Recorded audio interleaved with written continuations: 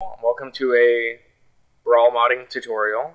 We're doing CSP hacking, which is character selection portrait. And a lot of people didn't know that that's actually what it's called. But like when you're in the character selection screen and you're gonna go choose a character, that's what you see. So there's actually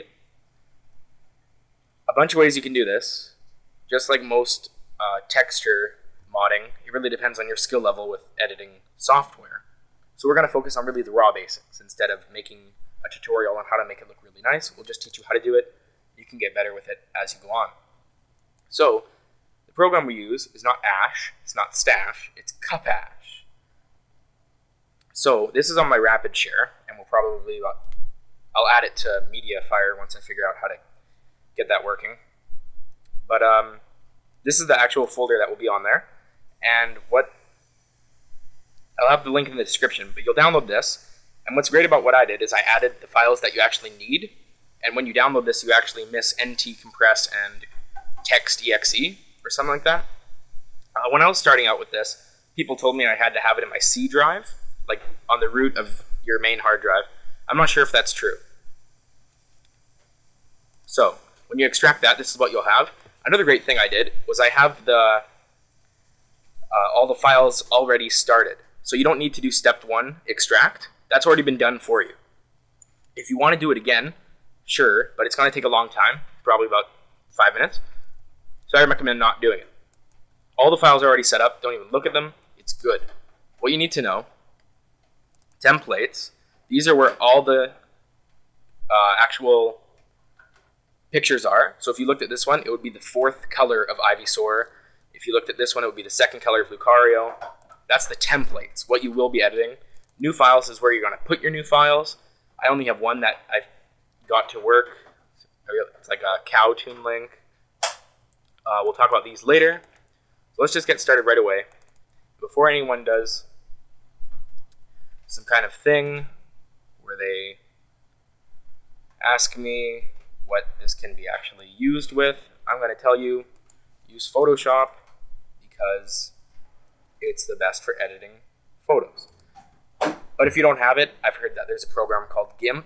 I've never used GIMP, but I guess people are recommending it, so perhaps it's free, who knows. So yeah, open up Ganondorf 2 _big, because we like Ganondorf. He's got like his white little stash. Now what a lot of you are probably wanting is you've made a texture hack, and now you want to actually see that in your game. Well, there's a bunch of ways to do this, but the easiest way, and this is just if people want to edit this, I really don't want to, in this basic tutorial, go into exactly all of that detail. What I want to do is I just want to show you how to edit this, and it will be nice, it'll be clean, and it'll be good. So, get your selection tool and copy this. Control copy, and then you'll need a file new. It's going to be the right size, okay. Right click, layer from background. I don't know how this works in other programs. This is just how it works here. Then select everything here and delete it. That makes it invisible. Then what we need to do is we need to put our guy here, which would be Control V. So now he's here, and zoom in on this pixelated image. Get your magic wand, and get rid of all of that blackness that's around him, the evil of his soul, and press delete. That will make it invisible. And this is good. And you're wondering, why did we make a new thing? I don't know. I just felt like it. So let's say you want his cape, let's say you want his gem thing on his forehead to be bright green. Remember, you can edit this however you want. I'm not here to tell you what you can and can't do. I'm here to show you that it's possible. and to not be afraid to try this, because it's really a lot of fun. So let's make this a shiny green. Give him some super eyes, maybe a big time smiley face, and some kind of thing right there.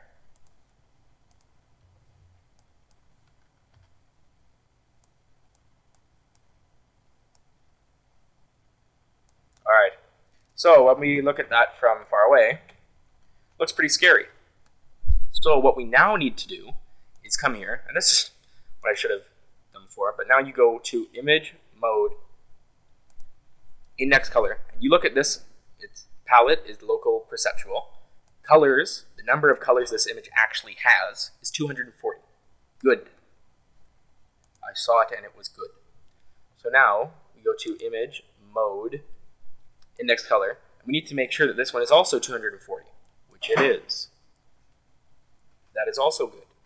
We hit OK. Break. I don't remember where I left off. I'm going to try. And what we're going to do now is Image, Mode.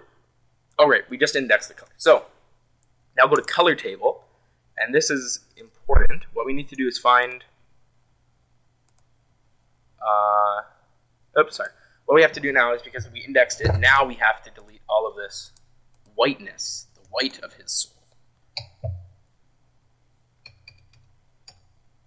Or you know what we could do? This would be actually a lot easier. With all the white selected by using the magic wand, Brawl, as we know from our other texture editing things, interprets magenta, which is color red 255, green 0, blue 255, as invisible, or invisible. So, now that that is that, that is that. Done. Okay, so File, maybe Image, Mode, looks all good. Maybe you want to do, just make sure that it's actually done. You go File, Save As. Save it somewhere simple, like the desktop, and we go Ganon 2_big, and we save it as Targa. And we close this down. Oh, it's Ganondorf. So before you do anything, right click on here, rename Dorf, because he is quite the Ganondorf. And just for safety, make sure it's not capitalized, _big. Now we don't actually put it over the templates. We go to the folder New Files. So we put the new file in there. Done. Now what we do is we go back. Once you have your new file in there, you go to Step 2, Create. Click on that. It will say, please wait, creating files. Okay, that means it finished. I'll probably cut that out. Go to New Files. Now these three things I said we'll talk about later, these are the actual files you need to put on your SD card. All three of them. SD card, private, WE, app, RSBE, PF. Right here, I've already done it. You might not have it. I'm not sure if the latest version of Brawl Plus, which I highly recommend, has these folders, but just on your new files folder, select them all, right click, drag them over, copy here. It'll say, do you want to merge these folders? Click do this for all current items. Yes.